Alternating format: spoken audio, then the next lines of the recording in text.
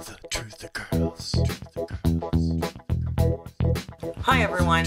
Well, rumor has it that Obama is holed up in a bunker commanding an army of 30,000 to prepare for civil war. Breaking: Obama moves into DC bunker and prepares for civil war. Okay, if you follow their sources, this will backtrack you to InfoWars.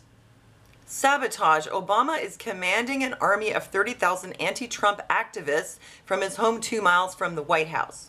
This army has already been heavily involved in many of the protests and riots. According to InfoWars, Obama is described as being in a bunker. And when they say bunker, I have visions of Obama holed up in a basement somewhere in a room with its own air supply. InfoWars has provided some images of the bunker, which looks strangely like a house. What makes it a bunker is the fact that Obama has put a brick wall all the way around it. So he's holed up in this house with a brick wall. I hope he comes out sometimes for air. But in any case, while in this bunker, he's keeping busy. Where Alex Jones got his information from was this article on the New York Post, How Obama is Scheming to Sabotage Trump's Presidency.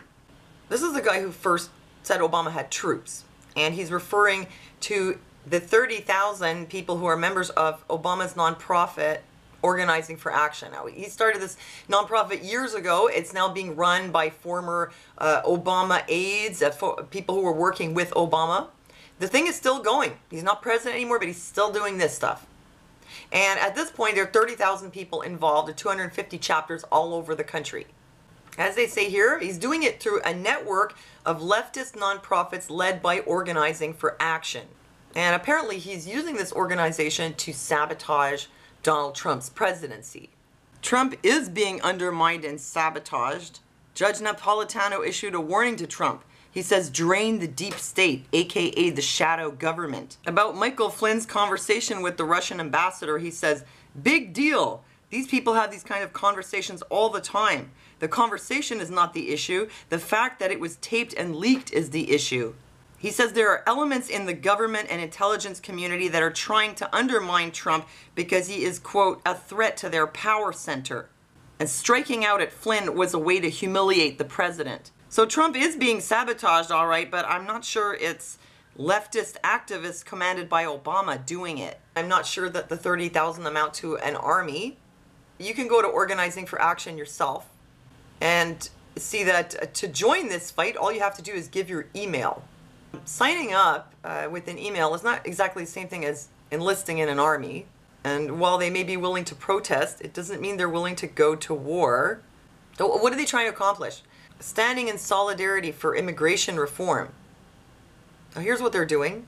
They're fasting. Fast for families. These people are going without food. I don't think they're going to make very good soldiers in the upcoming civil war if they're starving themselves. Don't forget, these are Democrats. Democrats are anti-gun. So what are they going to be armed with anyway? What do they have for ammunition?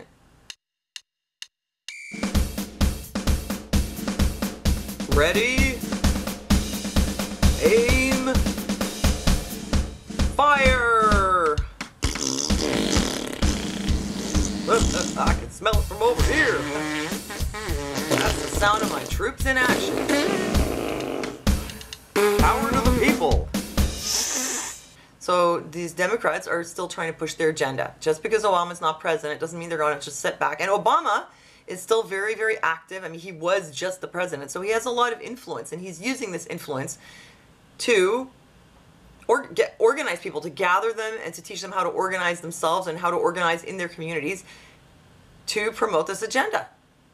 They're trying to convert people to their cause.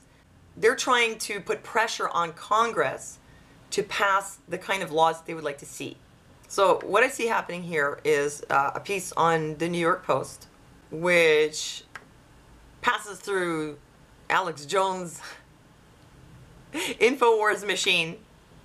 And by the time it gets to Silver Doctors, Obama's preparing for civil war. This is not so much civil war as it is politics. So that's what I see here, not exactly civil war, but a kind of Cold War, a political Cold War. And the real sabotage to Trump's presidency is coming from inside the government, not from Obama's activists. And let me know what you think. Thanks for giving me thumbs up. Thanks for listening to me, and I'll see you next time.